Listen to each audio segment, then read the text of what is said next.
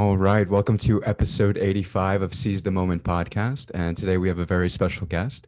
We have Sofia Samatar. She's the author of the novels A Stranger in Olondria and The Winged History. She's also the author of the short story collection Tender, Monster Portraits, and the new Book of the Dead, featured in philosophy through science fiction stories. Her work has won several awards, including the World Fantasy Award, and she teaches African literature, Arabic literature, and speculative fiction at James Madison University. Welcome, Sofia. Thank you for having me. Thank you for coming on. And then, Sofia, can you tell us a little bit about your latest project and how it came to fruition?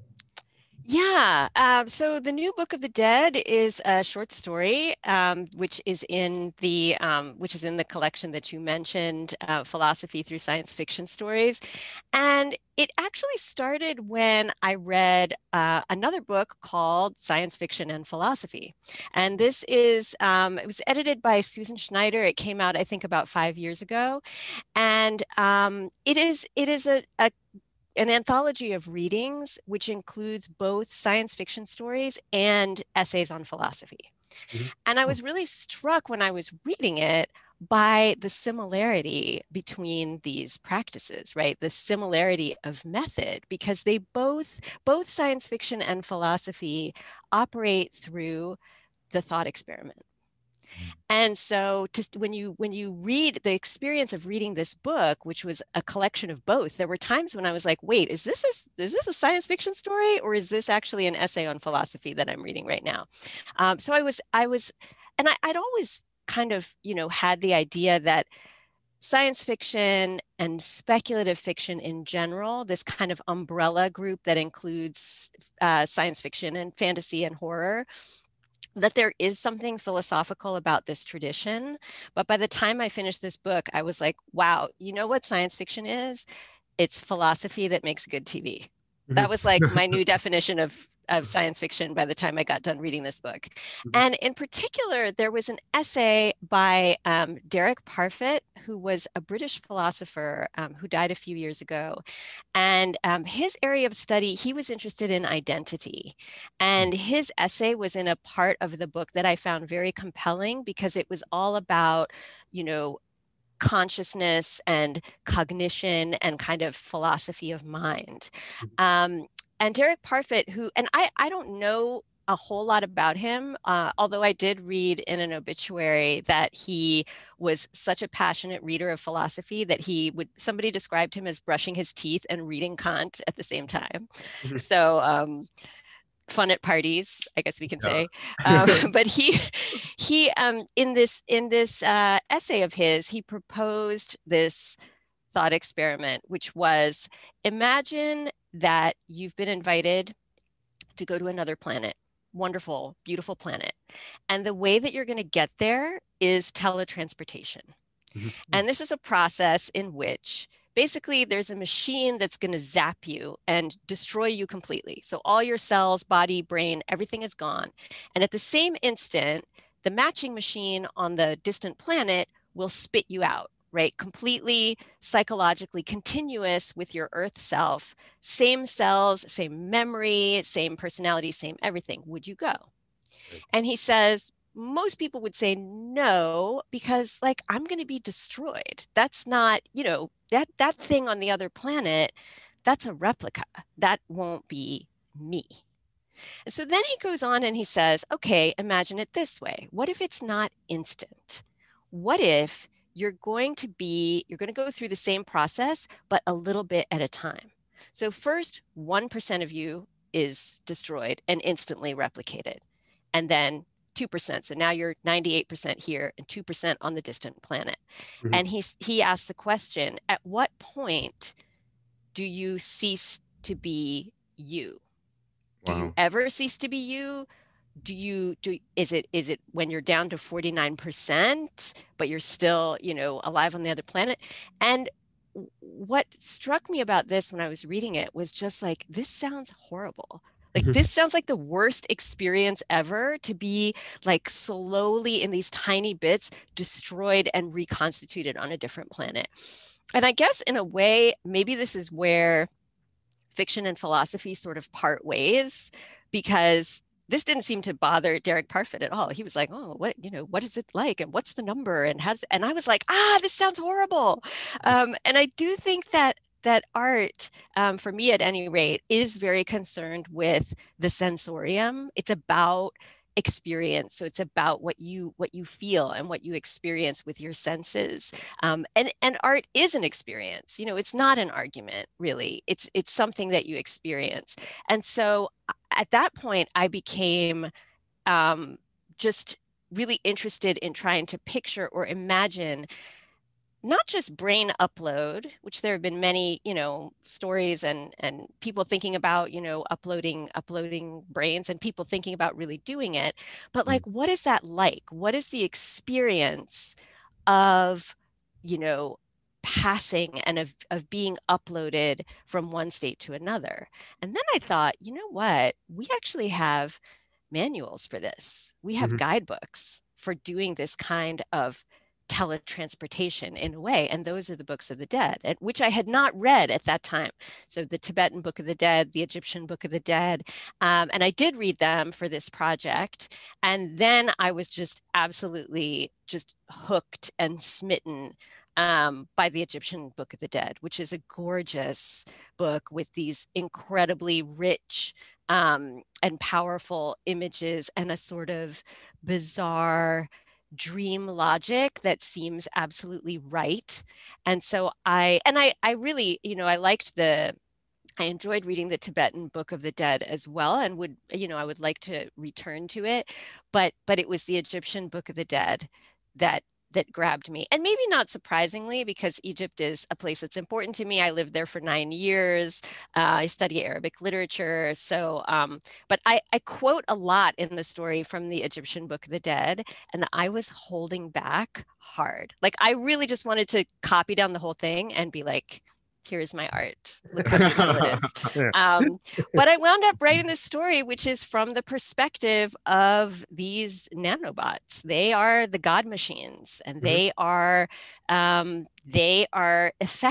this transfer, this copying and transmission of the brain. And they are there to try to guide and help a human being through this pretty deeply disturbing and even agonizing process.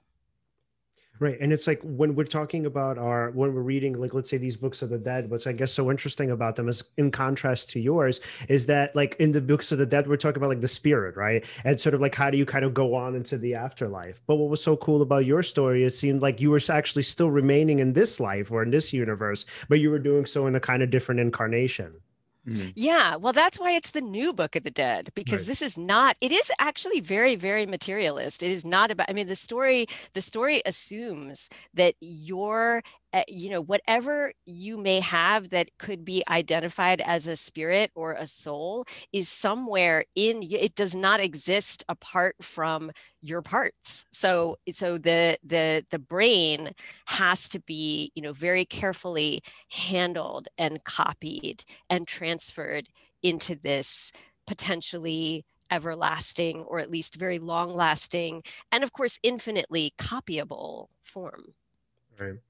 And it seems like in terms of science fiction, I don't know, like, would you guys agree with me that, let's say there's been this sort of progression, I think, in terms of like linear terms, where in the beginning, or I don't know, a while back, science fiction was more about kind of eternity and the afterlife and sort of thinking in terms of metaphysics. Whereas now with the kind of, let's say, with the invention of like different types of technology, it's more so about kind of living in this world and sort of how do we prolong life here, and how does immortality become possible through technology?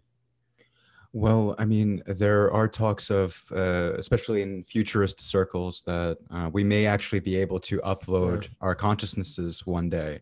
And what I like about your story is it sort of describes what that experience might be like and what a consciousness may experience. But it does then beg to, the question, is that really you? Is it just your memory that's sort of being uploaded? Is your consciousness continuing, or is it just a different separate consciousness? Also, just describing what it could be like if you're in an entirely new body, or if you see what your old body and it's it's separate from you and the experience of that. And it's very interesting what, how you describe what could be and what we might actually be experiencing in the not so distant future. Right. And then, Yeah. and Sophia, in your kind of interpretation of that thought experiment, and even going into your story, what do you think? Do you think that's still the same person? I do, or at least I think it's same enough. Mm-hmm. I think it's same enough not to really matter. And this is actually where, so in the essay by Derek Parfit, this is the direction that he's going. And he winds up in that essay saying, well, he talks about two different theories of persons, of what a person is. And these are broadly, he says, he's kind of saying, there are many different ways of looking at this, but they can be sort of seen in these two basic different ways. And one of them is the ego theory, which he associates with Descartes and most of Western philosophy, where there's some, particular special essence to you. And this is, from this view, you should not go to the other planet because your essence will be missing. And then the other theory is the bundle theory, which he actually associates with Buddhism. He quotes Buddhist texts, but also David Hume, who I think I think it's Hume's idea of a person as a bundle of perceptions. I think this is where the term bundle theory comes from. And according to the bundle theory, you are a set of elements that is held together by a sort of cause and effect relationship, such as memory. So something happens to you and you remember it, and it's that kind of psychological continuity that ties you together and makes you a person. But it's not one thing. So Parfit says, well, it doesn't matter. Actually what he says is ordinary survival is about as bad as being destroyed and replaced with a replica. Mm-hmm. And he says, people who say, no, I don't want to go to the other planet because that's not going to be me. He says, the way that you are demanding to be you, no future version of you that occurs in a normal way can fulfill that special way. No future you. If you just ordinarily survive for 10 years, that's not going to be you in the way that you are now demanding this person on the other planet be a perfect replica. Mm-hmm. Yeah, potentially you tomorrow is not a perfect replica of you right now. Right. Yeah, exactly. Like there's no rigid sense of self. Like you can maintain that. You could have that sort of concept of your identity. You could be trying not to change and to hold on, but inevitably change is the only constant. You're always going through some kind of change. You're not literally the same you second to second, moment to moment. And so I think that's fascinating too, because what's cool about the Book of the Dead that you drew inspiration from, it's interesting that they sort of that concept of being ripped apart in order to sort of prepare you to transform and go to the next place. It's interesting. You could look at that a few different ways. You could look at that materially, which is kind of what's going on in the story. But also, if you look at it in a sort of spiritual, psychological sense, it is interesting that if you could accept that sort of idea of being ripped apart, so to speak, you can also transform here and now in life, in a matter of speaking. It's fascinating. Yeah.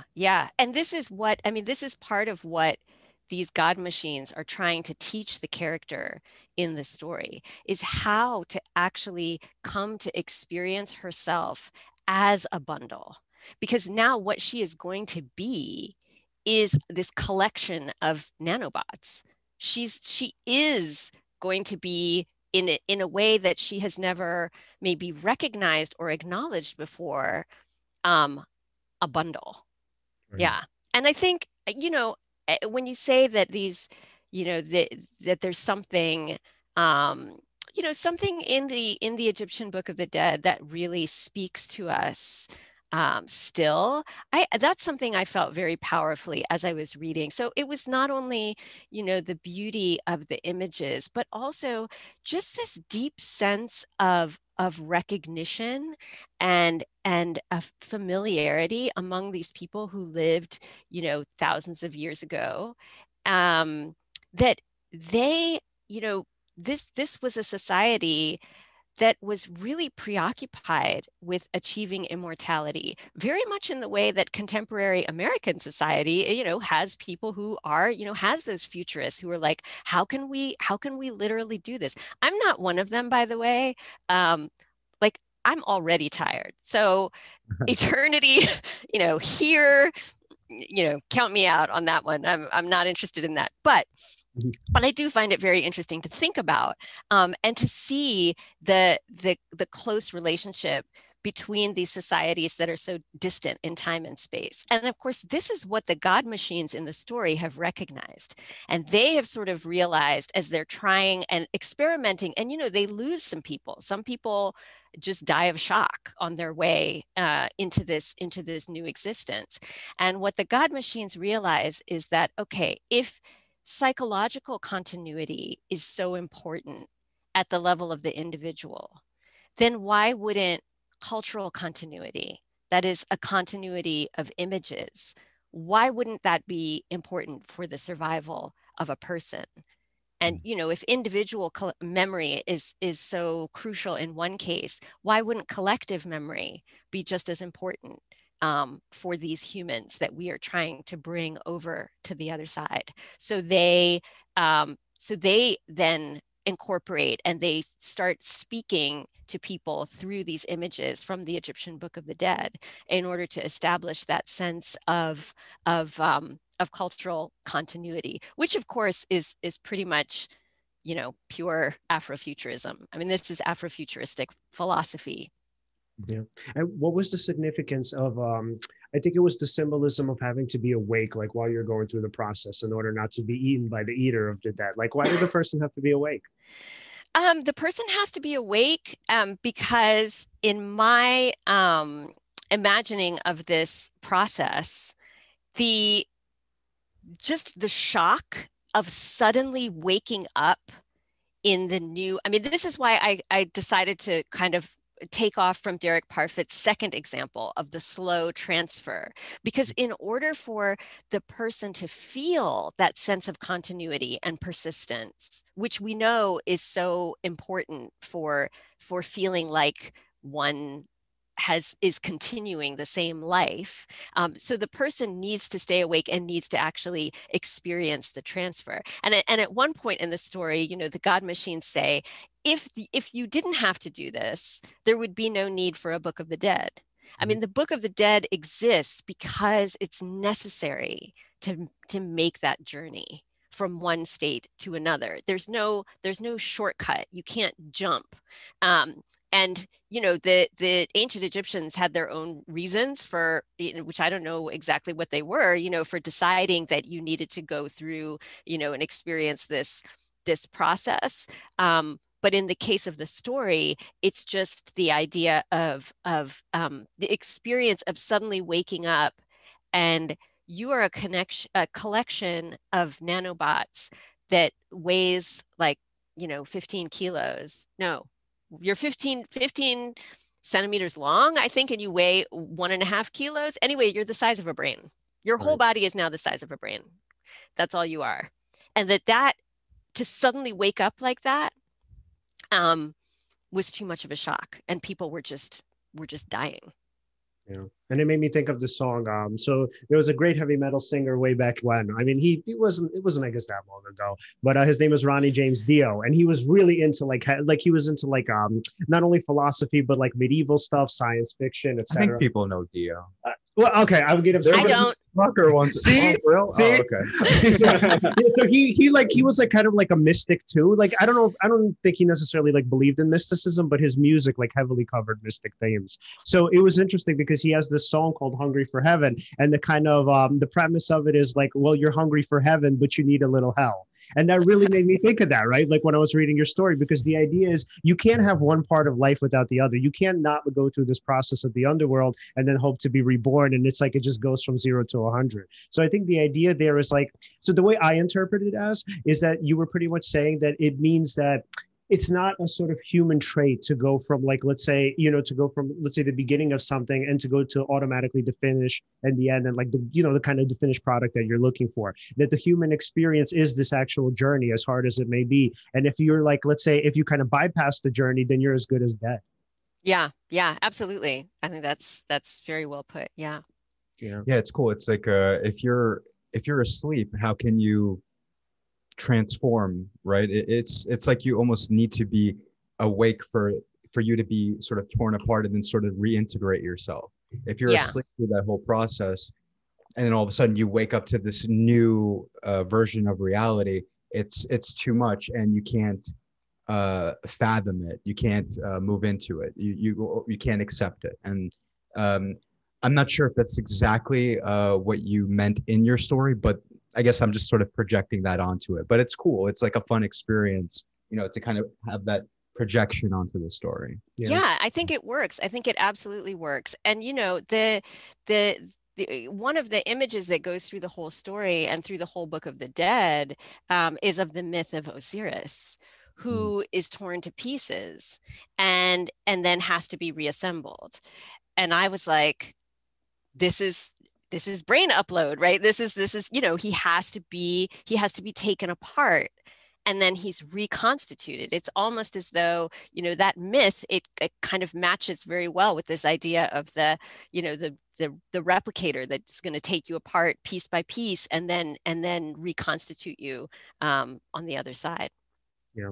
And it's interesting because I think also from a clinical standpoint, a lot of times, like, I mean, this doesn't happen as often, but this does happen, I guess, too often, where so people sometimes are so kind of intent on holding on to their personalities, where they really believe that they are who they are, whether they'll tell you, well, like, I can change because this is just like who I am, or they'll tell you, well, I don't want to really change because I like, who I am, as, maybe as difficult as my relationships are and as bad as some of my decisions. It's familiar, it's comfortable. Yes. That, and then also there's like a fear, by the way, of losing some part of them. So it's like, even if let's say alcoholism, right? If I kind of, let's say give up or like stop, on engaging in this terrible behavior, it's sort of like I'm losing a part of myself that, like, even though let's say maybe, I don't know, something good can come of it, granted, but it's like, but do I really want to lose this part that's been a part of me for so long? And some people will actually tell you no.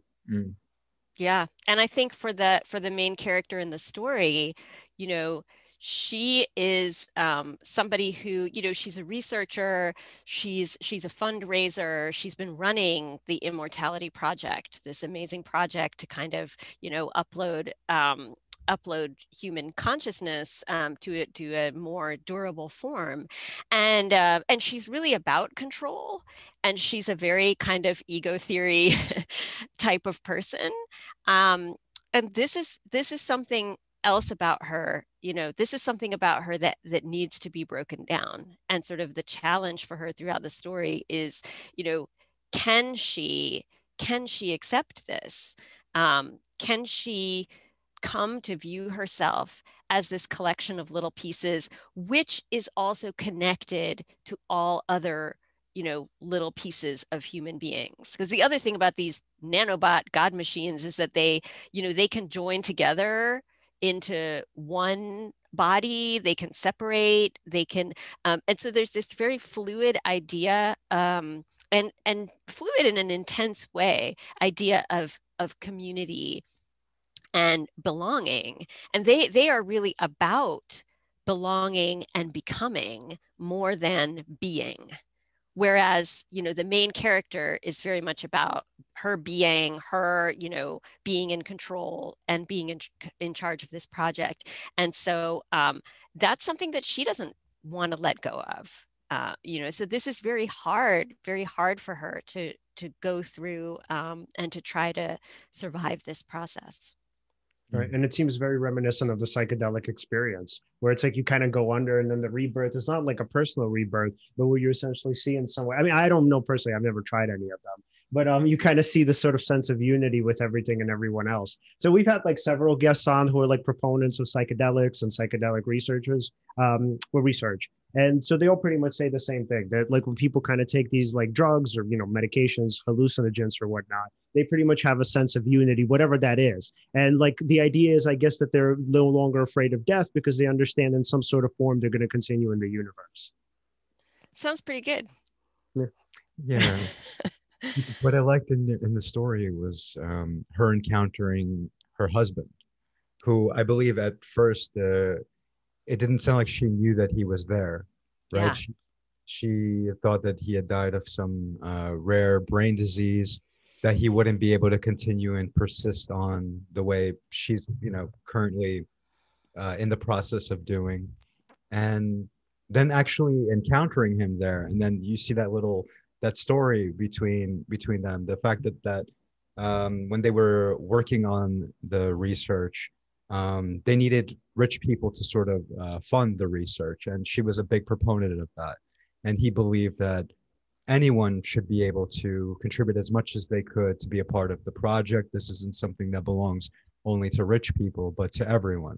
Mm-hmm. So he goes away in secret, works on the project on his own. She thinks he's dead, right? And it's sad because they did love each other, and there was this deep sense of connection between them. But Mm-hmm. the rift that sort of came between them when they had different ideals, right, about how they wanted this project to go. It's interesting, and also you'd think that she would feel betrayed, but I suppose after having died, after having been alone, after he was gone, and sort of going through this process of remembering who she is, and then encountering him there, it was kind of it's nice. It's kind of heartwarming, actually. Maybe it's kind of like an ego loss too. Like she didn't take it so personally anymore. She seemed to just be overwhelmed by compassion and just happy to have seen him there, and sort of like there was this reconciliation between them, even though you would think they'd be angry at each other. It's almost as if they understood each other. Yeah, very psychedelic, man. That's Yeah. that's literally the psychedelic experience. It's so interesting. Yeah. Well, and they did, they betrayed each other, right? So, I mean, yes, he definitely betrayed her and went and sort of went on with the project behind her back, but she also betrayed him in that, when they got the big government contract, she was like, yes, absolutely, all the way. And he was like, because this is all the funding that we need from now on to continue. And to him, that was completely, they were then going to lose control and not be able to decide who would receive the benefits of this technology. And for him, because he was committed to people who didn't have so much, and those people, he felt a connection to them, and was really moved by their circumstances. And so he had not felt from the beginning that they should be doing what she said, which was, going for the richest possible clients. And then when it came to the point of that contract, so in a way, but I think these are things that, I mean, I guess in a way it is a vision in the story of like, what happens if, like, you're dead, really? They're dead and reborn at this point. So how much does, like, the arguments that you were having on Earth, does that really matter to you anymore? And it's sort of like, no, you thought this person was dead, and now you find out that you can actually be together. There are a lot of things that fade away at that point. And of course, the other thing, I mean, you mentioned compassion. So one of the premises in the story, this is a very technotopian story. This is a story where the technology is good and wants the best for us. And in fact, the God machines are much more compassionate toward humans than humans tend to be toward one another. So at this point, after making the crossing, when they have taken the form, they are themselves God machines. And this is, the language of the Egyptian Book of the Dead is that when you cross, you will become a god. You will be like the gods once you have made this crossing successfully. And so they then, have all the kind of all-embracing compassion of the God machines. And so they're viewing each other through those eyes. Yeah, and it's so interesting that so it's like here's, I guess, the sort of paradox here, that you have these machines that are just, I guess, more compassionate than humans, even though they technically were created by humans. Yes, yes, Right. they're like, I mean, and there are, I would say probably most of our science fiction visions are of technology that we make and it's worse than us. Mm-hmm. And that's partly we're speaking from experience, because a lot of technology that we have made is worse than us. And it's also, from a fiction perspective, it kind of makes a better story. Like, this is the problem with writing a utopia, right? Is like, if everything is so great, then like what happens in the story? That's very challenging. It's a hard problem to get around. But if you make something where the technology is worse than us and everything is terrible, then you immediately have a story like handed to you and you just go to work. Right. And in writing this story, I haven't written too many stories in which that are like this one, in which the technology is something that is better than we are and improves our lives. But I think more than what the technology itself is like, what I was interested in, or what I was trying to explore through writing the story, is human desire for technology. Because this is one of those things that I see connecting my own contemporary culture to that of the ancient Egyptians. Is this, I mean, if the people that wrote the Book of the Dead were here now, I feel like they'd be like, yes, let's go, like, let's get going with this brain upload thing, and let's make this a reality, because this is what we, this is our dream. And the reason that it was important for me to explore this, which I've done with a few stories recently, sort of looking at the human desire for technology and technological change over an immense amount of time. So there's a story I wrote last year as well called Fairy Tales for Robots, and that came out in an anthology called Made to Order: Robots and Revolution. It's edited by Jonathan Strand. And in that story, I'm tracing images from the fairy tale tradition that are like robots. I mean, from Pinocchio to the Golem to, all of the, basically saying, we have wanted this for a long time. Again, this is my sort of interest in cultural continuity, that it's not, we tend to see, the past is old and dead and forget it, and now we're in the new time. But I don't think it is that separate in terms of the desire for new tools and the desire for these things. And that's something that I wanted to explore, because I'm sort of talking to myself with that.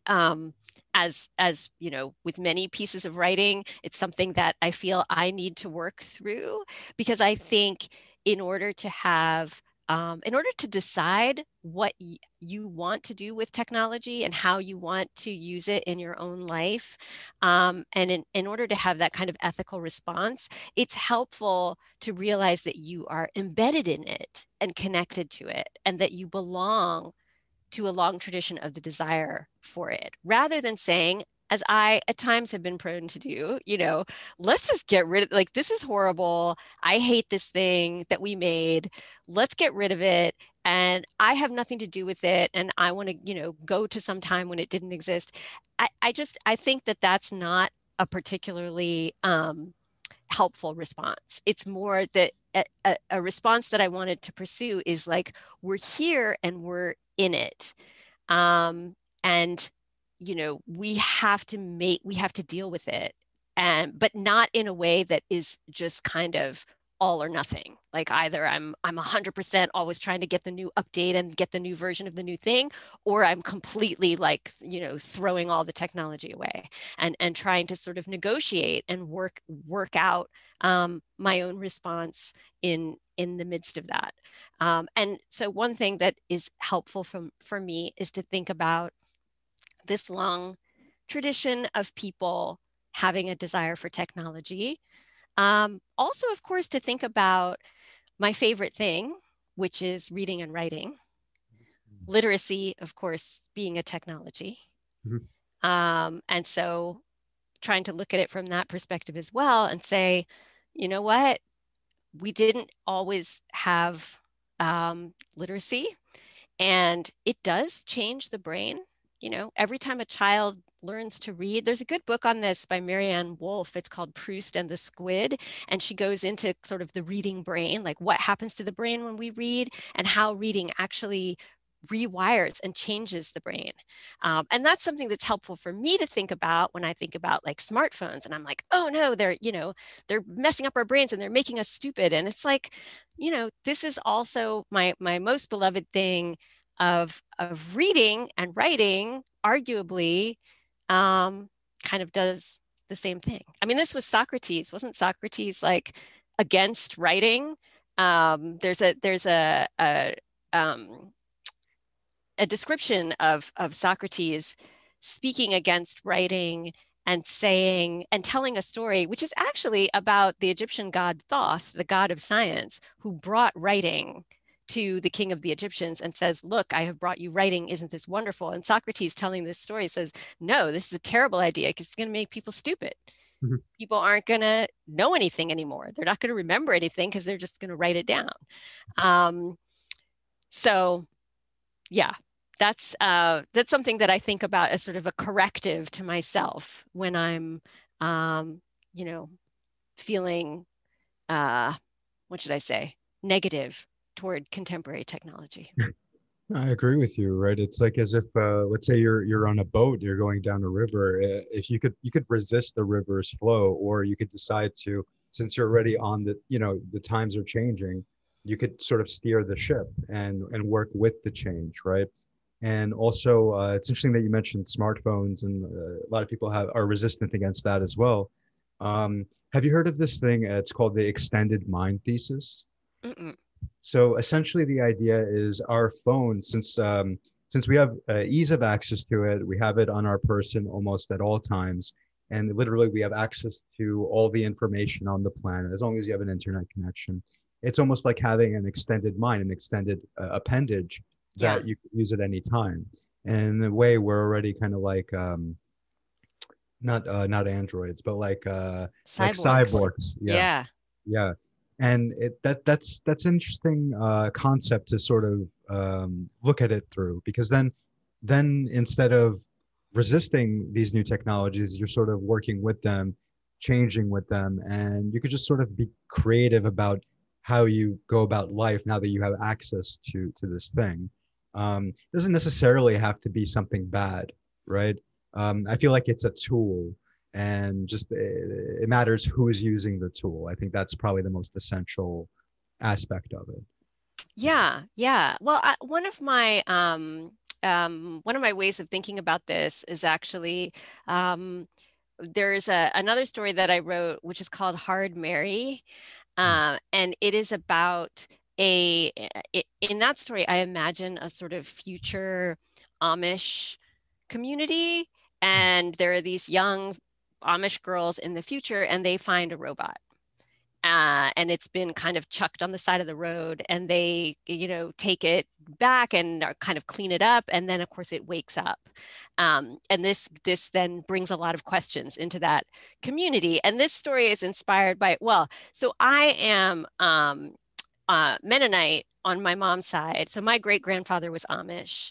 And then my husband's father was actually born Amish. They left the Amish church when my father-in-law was 10 years old. And so in talking to him about like how he grew up, I was very interested in the Amish approach to technology, which is not, as some people think, actually all or nothing, like they don't have any technology. No. But they decide, they meet and they discuss and they decide what they're going to have. So they might decide, for example, and different communities will decide different things because there's a lot of, freedom within the overall group. Each little, each small community might have its very different rules on what they've decided for themselves. So they might decide, for example, that they need lights, they need electric light in the barn, for calving or something like that. Or they might decide that there will be, just one machine, like there will be one thresher, and then everybody will, all the families will be able to use that one thing, or there will be a phone booth somewhere, there will be one phone.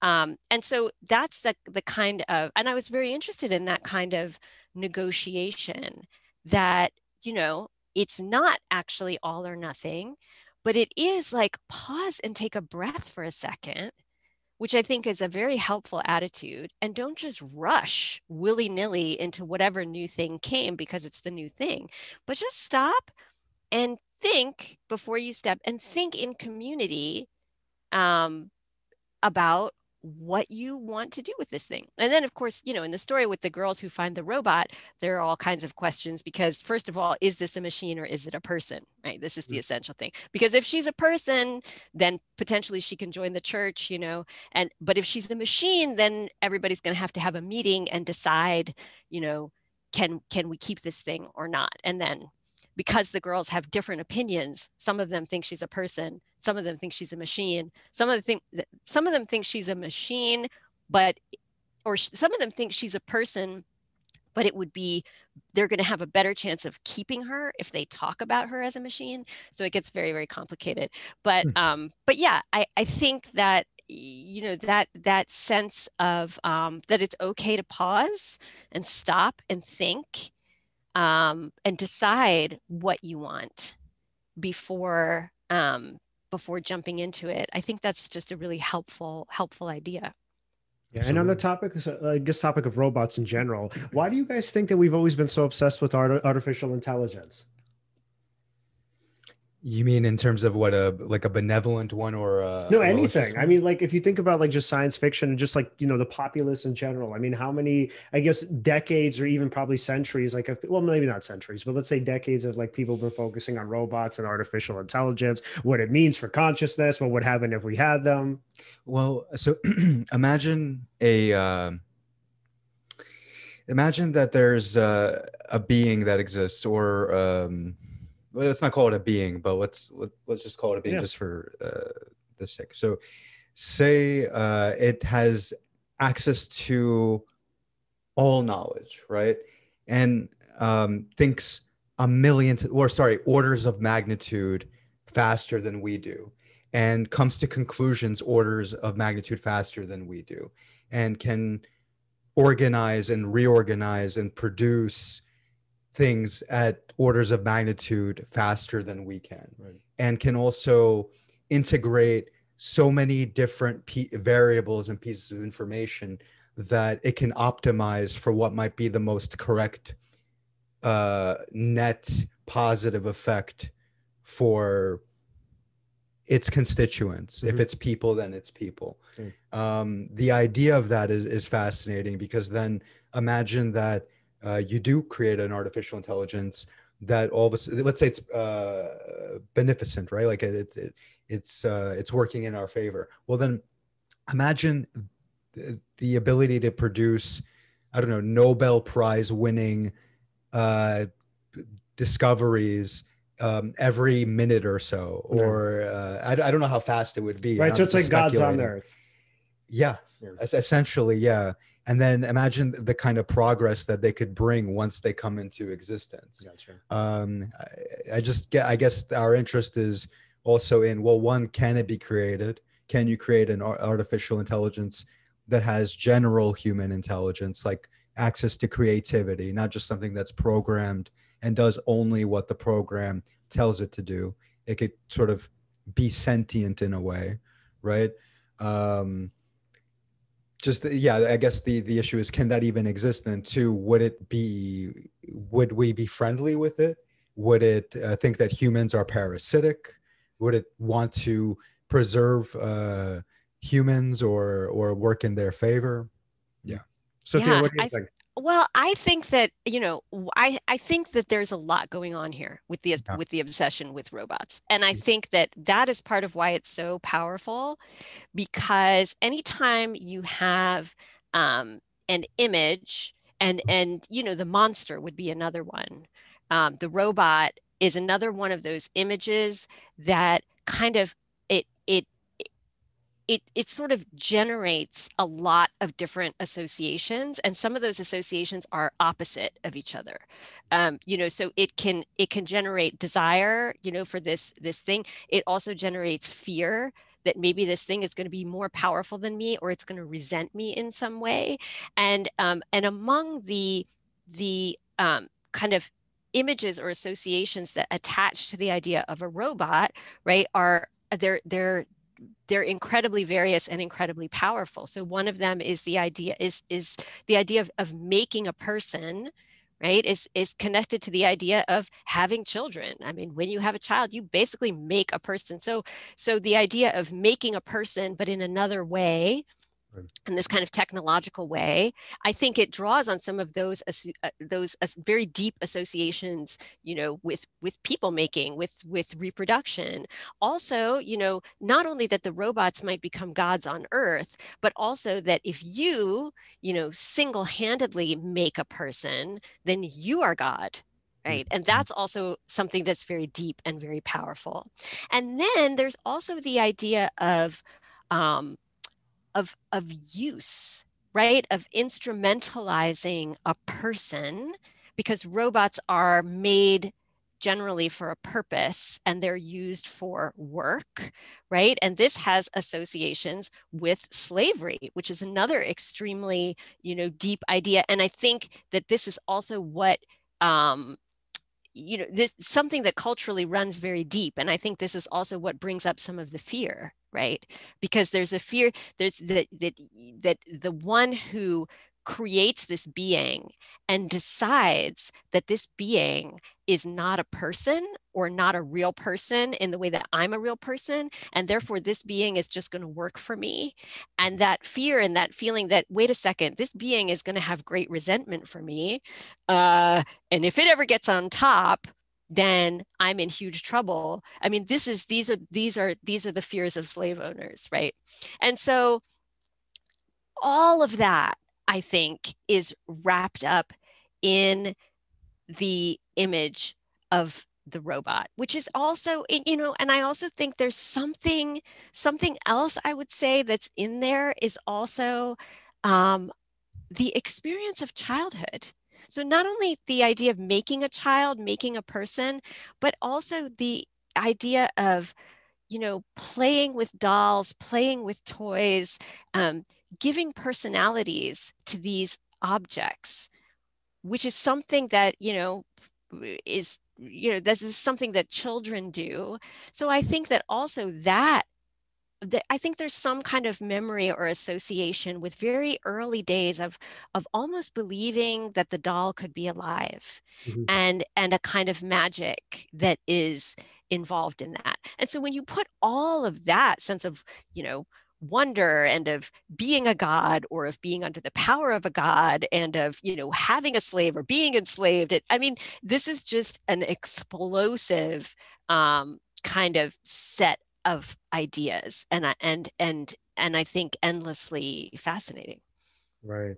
This reminds me of a movie. I don't remember what the name of it is now. I'm gonna look it up before we go. So in the film, like, it's about this kid who's a writer, and so he's like really lonely, and so he's really brilliant, but like for whatever reason, like he can't get along with people, and so eventually he ends up writing the story, and like of this girl that somehow or other she ends up coming into life. And so I forgot, wow, what was the name of it? Yeah.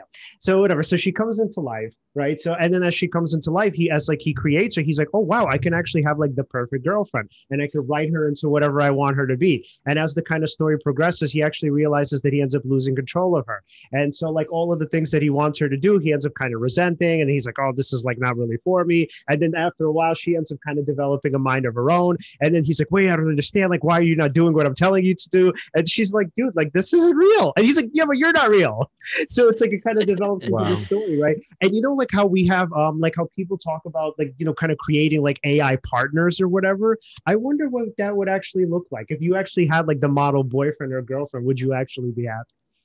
So first, I know what movie you're talking about. What's the name of it? I don't know. I'm gonna look it up. It's a new movie. It's a newer movie, right? Yeah, it is. It came out. I don't know it. Uh-huh. So there's a movie that actually explores that idea of someone having a relationship with an AI, It was with Joaquin Phoenix. It was called Her. Yes, I saw that one. Yeah. Whoa. Yeah. Yeah. The way it was explored there, it felt.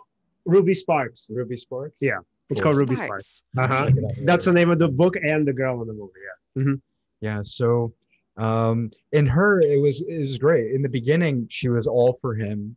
Everything was going great, right? But you also, her, the AI, also developed throughout their relationship, and then decided to interact with other AIs, right? And then all of a sudden, this was great for me. She meets Alan Watts, and it's like, oh, Alan Watts, he's so interesting, right?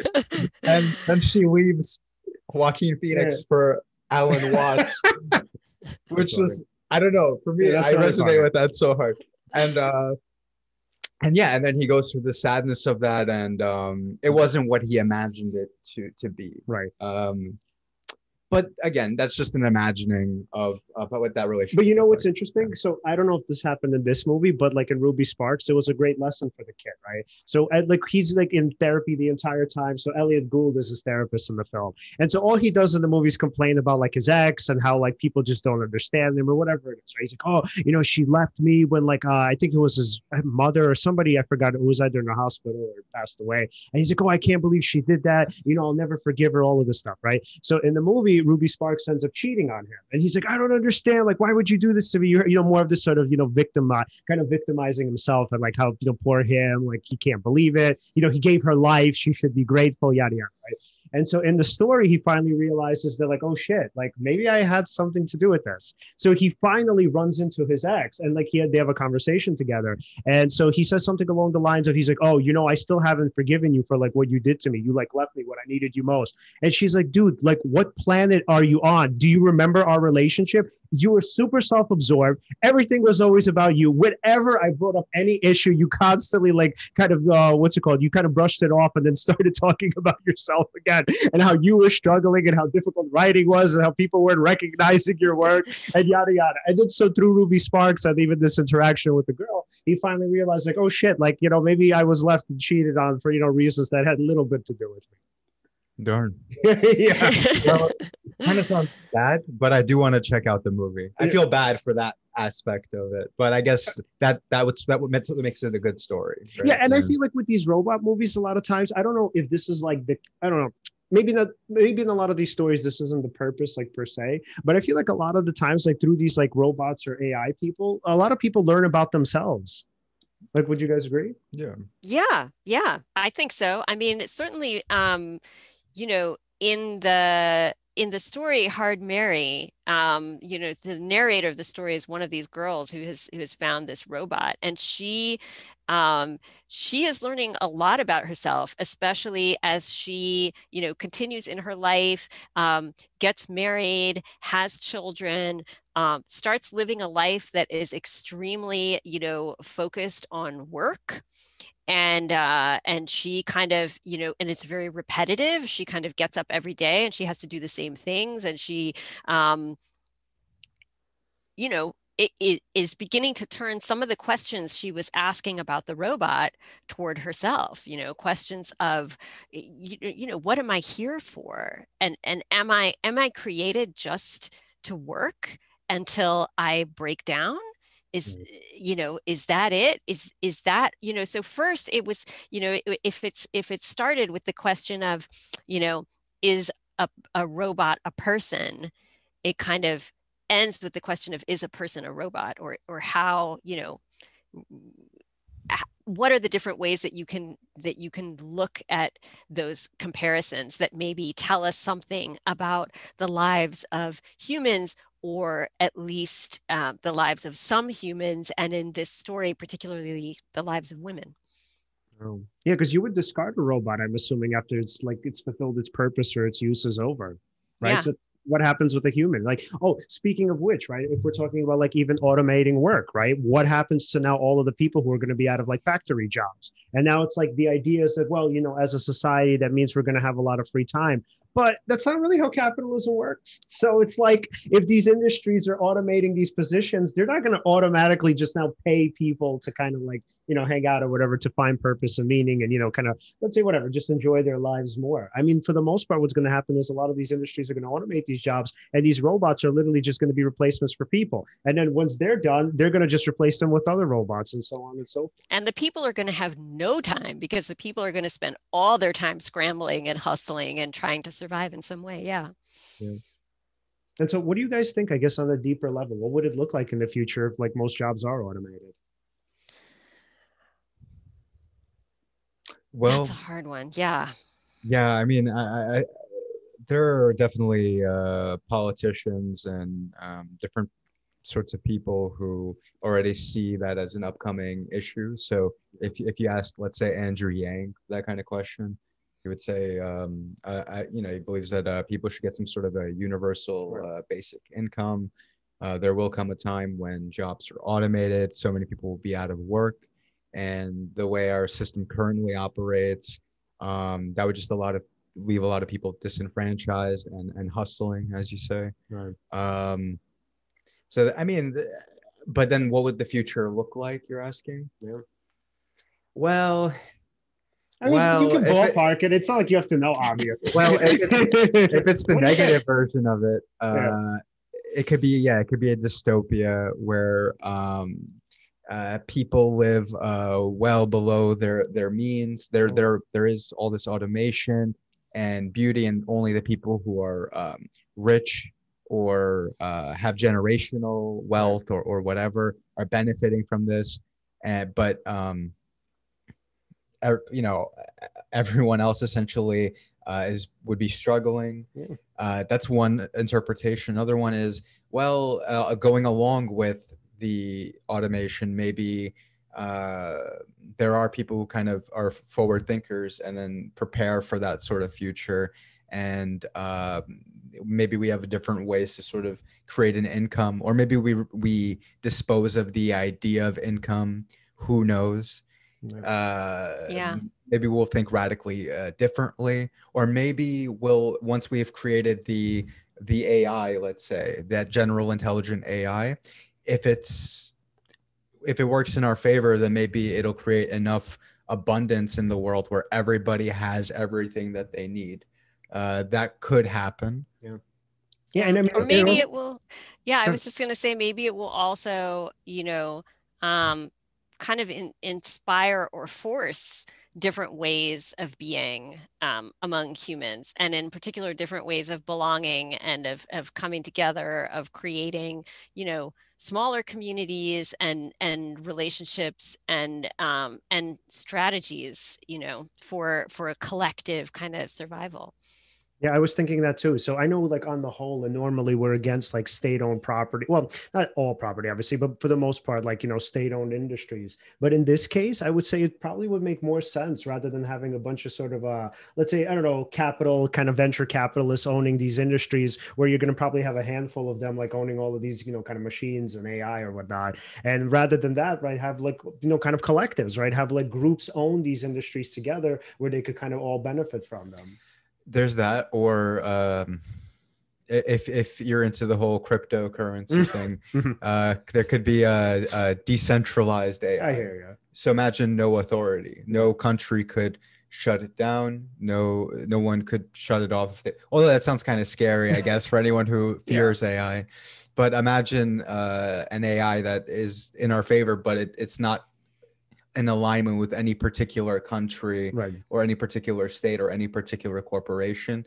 It, let's say, acts in the interests of all, right? But this is, I hear you, idealistic thinking. I like what you said. And then it goes to, if that sounds like a scenario in which, the borders become a lot less important, right?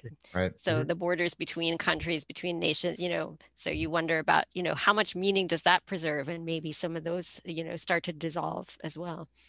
Yeah. It's so interesting though how people kind of fear like having a universal government, where like I don't understand how we're not afraid of having closed borders. I'm afraid of, like, let's say, I don't know, people from let me see how I could phrase this. So I don't understand how we're not more afraid of like having, you know, kind of these distant regimes and these like kind of authoritarian governments who God knows like what they're planning or plotting against, let's say, you know, let's say the rest of the world. But we're like less afraid, I guess, of that than we are of a world government that, you know, for the most part is supposed to serve the kind of the mass or the whole. What? Well, what's interesting to tag what you said is, well, as technology is improving and it becomes easier and easier to produce, I don't know, let's say dangerous weapons, right? Well, let's say even if we do know who all the nation states are, we have the UN, we have people we're working with, we're spying here, whatever. Imagine someone who belongs to like some constituency that is not part of the UN but has developed technology up to a certain degree, like that could be dangerous as well. Yeah. So I see where you're going with it. If we did all work together and not other each other, I mean, generally that sounds like nice. Yeah. Well, would you guys say that like technology is, let's say, not just AI, but just particularly, I guess, AI, but like technology on the whole, would you say it's more sort of divided us or united us globally? Oh, I think it has provided us with opportunities for connection that have resulted in immense division. So it's kind of both, you know, the opportunities, you can theoretically connect, with anybody who is connected. But that's not how it's organized to work. And so that's not how it works. It works toward division and toward, smaller and more extreme, opposing and detached groups. I mean, if anyone here is a Pinkarian, like Steve Pinker, and he wrote Better Angels of Our Nature and this book, Enlightenment Now, he was able to sort of graph the progress of the world for the last century or two. Yeah. I could be wrong. We could just look it up later if anything. But so essentially, in terms of like violent deaths in the world, supposedly that's gone down over the years. The poorest people in the world, the default for what's considered the poorest now has gone up. I mean, it looks like things are improving when you look at his work. Right. And I do wonder, like, what the relevance of technology is in there. So in that, because like, if you're thinking about it, and we can kind of like, let's say even have Zoom meetings with God knows whom across the world, right? I wonder if that's like been, pretty much like a big help. I would say it's good. I mean, like one thing that's cool is like certain ideas have been able to be spread because of the internet. Yeah. It's a double-edged sword. I agree with you, right? Because of the way the algorithms are sort of catered to give you more and more of what you already like and things that you would generally dislike, anything that holds your attention on a particular platform the longest, right? But the potential for some thought or some level of thought or critical thinking or nuance becoming popular, that's definitely gone up. It's not like we're limited to 4 or 5 channels like it used to be way back when. So I mean, I guess it is dependent though on a mass group of people sort of adhering to those ideas that are being espoused. But there's definitely potential for educating people with the internet as well, and providing even free education in some places. So I mean, there's definitely a lot of good stuff, but it's like trade-offs. It's like it's not all good or all bad. No. I guess. Yeah. I mean, as a researcher, I love it. the fact that I mean, it's made research so much easier than it used to be, that I can, be sitting in my house and go into my computer and find, academic articles on, whatever I'm looking for. Now, of course, that comes, in my case, I'm able to access things because I have an account with a university, right? So again, it's not, a lot of those things are behind some kind of paywall. But there are also a lot of things that aren't, right? But yeah, that's immensely helpful for me, that aspect of it. So yeah. And Sophia, what I really appreciate about your work is if we're talking about, like, let's say connecting different nations, I say where I think, right, it's sort of very similar to connecting the past to the present. So when you're kind of linking the old sort of version of the Egyptian Book of the Dead with your version of it, what you're pretty much saying is that, like, as a species, right, even, let's say, forget about even like different countries, which is definitely true, but like different sort of distant periods in the past, right, we're all sort of linked to one another. Like there's this sort of fundamental thing of what it means to be a human being. And so, like, when we're talking about the Epic of Gilgamesh, the Egyptian and Tibetan Books of the Dead, right? And we're talking about even obviously like the Bible and different other types of religious literature. We've all been sort of fundamentally fascinated with what it means to live forever. What is an afterlife? Does that even exist? If there is no afterlife, right, what's the purpose of life? Can it have one? So it's like with your work, what I like is that, and I guess this is related to technology too, because without technology, technically writing, and especially in this case, we couldn't have a Book of the Dead, right? It's like we can kind of see that, like, the whole notion of us sort of fighting with each other, I don't know if it makes that much sense because we're all so similar. You sound like a God machine right now. Like this is their perspective, right? Is that you are all children of carbon. Right. You are this is the creature that you are.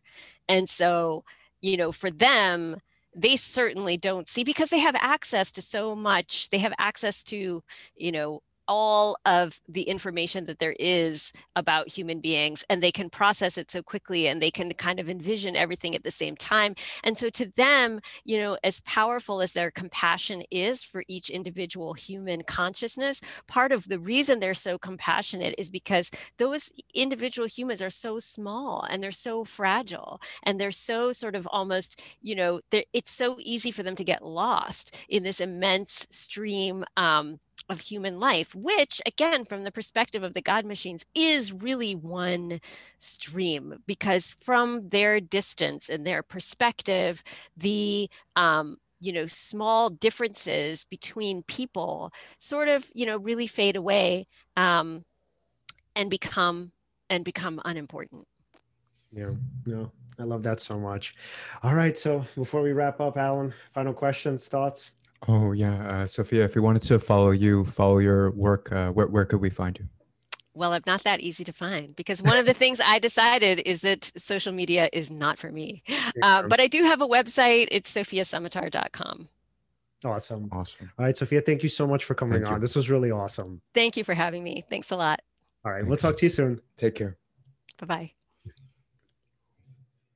All right. Man, what didn't we get into today? That was awesome. Yeah. All right. So, guys, if you want to follow us at Seize the Moment Podcast on Facebook and on Instagram, and at Seize_podcast on Twitter. Like, subscribe, hit the bell on YouTube. And that's it. Thank you so much for watching. See you next time.